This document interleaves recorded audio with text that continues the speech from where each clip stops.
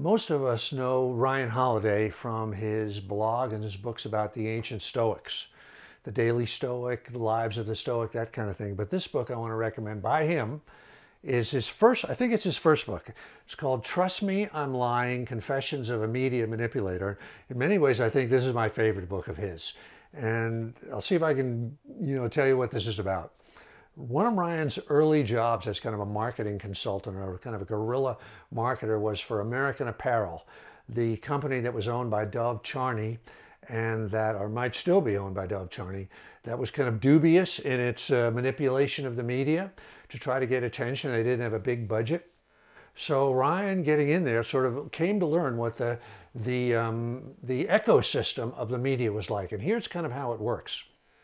The kind of big name blogs like the Huffington Post and other things like that, the name brand media, these days don't really have a tremendous number of field reporters who are out there actually getting news and talking to people. And the way they get their stories is they kind of mine the internet, they mine the blogs, and they sort of look down through the various layers and they find stuff at the bottom that then percolates up.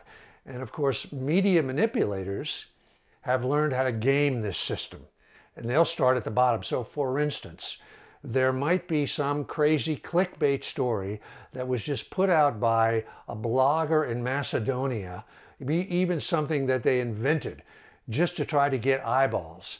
And what will happen, it'll be on a sort of a no-name blog or something like that, and it'll get picked up by one level, a blog or something like that, or Facebook or something like that, one level above, that has a little bit more credibility. And from that place, it'll then go to the next level, and pretty soon it might be picked up by somebody you and I have heard of. That's like a legitimate blog or a Facebook or something. And the next thing you know, that thing has gained credibility and it winds up on Politico or BuzzFeed or HuffPost or something like that.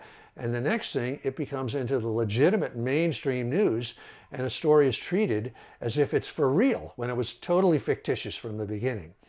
Now, what Ryan would do as a kind of a low budget manipulator is he would kind of stage or create things like they might put a billboard up on the Sunset Strip that was deliberately intended to outrage, say, women.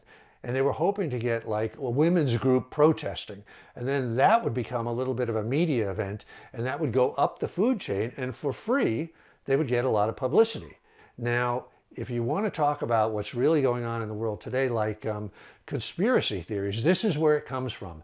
This kind of thing where someone will plant at the lowest level some crazy conspiracy story like Jewish space lasers starting forest fires in California, and it'll go up the food chain until it's actually, you see it on Fox News or MSNBC, and now somebody has gotten a lot of real publicity out of this.